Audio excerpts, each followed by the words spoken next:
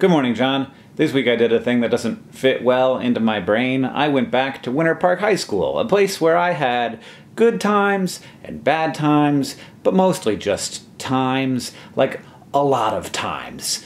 Some of my old haunts were gone, covered over in new buildings, but my lunch spot was still there, now covered over in John Green tote bags. This is where I sat every day with my geek friends doing math homework 15 minutes before class and being happy that the school was big enough for us to be beneath the notice of most of the other groups. Going back was a deeply weird experience.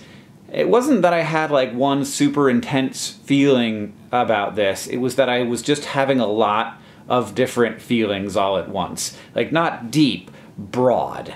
I kept looking at places and remembering 2 or 3 different things that I hadn't thought of in years, like the spot where there used to be a soda machine that someone had poured salt water into so that it spat out free Mountain Dews, but also where I once sat with a girl who I had a crush on while she carved a peace sign into her ankle with an X-Acto knife.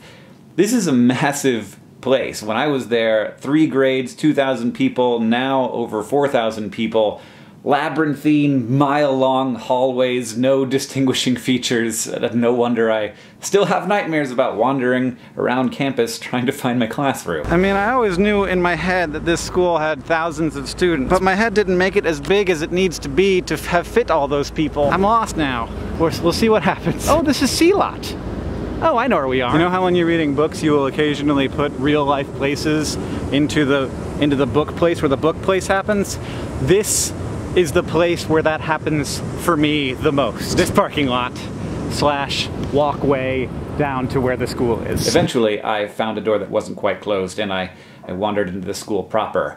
This is a space built for a lot of people, and there's something uncanny about seeing it empty, like the husk of some enormous insect that dies every night and is magically refilled with life every weekday at 7 a.m. And the life that fills this place is really what this place is, like not this empty shell. Which got me thinking about what I filled it with when I was here. I mean, I was just one of thousands of students, but I kind of wish I had brought more to this place. I think I did okay, but I also remember defining myself by the people and the things that I hated rather than what I liked, and thinking that it was cooler to be jaded than to be careful with other people. Some places are not themselves. They are the people that they're filled with. That's not true of everywhere. Like the rundown park by my house that was more a place for floodwaters to go to than for people to go to. That place was and remains itself. But not this place. Winter Park High School is made of the people who inhabit it. And in that way, it becomes kind of an entirely new place every 3 years or so. Maybe if I better understood that these walls and these buildings weren't really the place, but that place was more the people who inhabited it, I would have been a better steward of that. And maybe that's true of all of the places we inhabit. John, I'll see you on Tuesday. You live in a high school.